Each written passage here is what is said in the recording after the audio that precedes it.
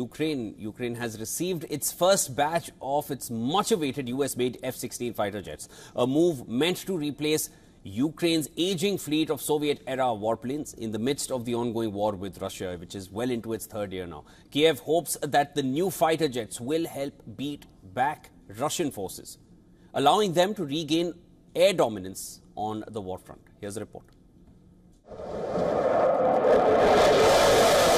Jets are in our sky, and officially today you see them, and it's good that they came and we can use them.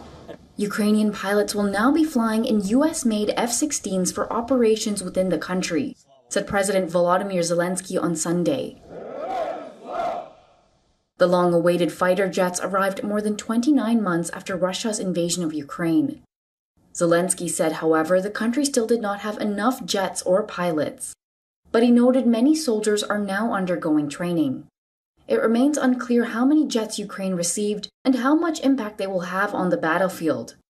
Kiev has long lobbied for the F-16s due to their destructive power and global availability. It currently has an aging fleet of Soviet-era warplanes. We had hundreds of meetings and talks to strengthen the capabilities of our aviation, to strengthen the capabilities of our air defense system, of our defense forces.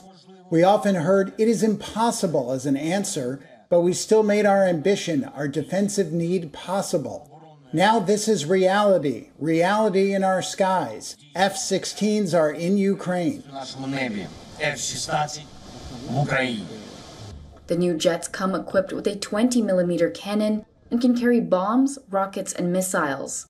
Russia has been targeting bases that may house the F-16s and vowed to shoot them down.